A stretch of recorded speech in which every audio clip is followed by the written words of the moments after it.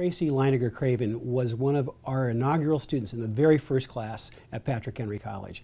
And we are so thrilled that one of our alumni is the author of the book that Alone Yet Not Alone is based upon. I've watched Alone Yet Not Alone a couple of times. It is an absolutely wonderful movie. It really grabs a father's heart. This is a story of a challenge, of faith, of action, of a young girl who's been in a captive and in a vulnerable situation and responds with courage. And as a parent, that's what you want to see for your children. Take your whole family to see Alone Yet Not Alone.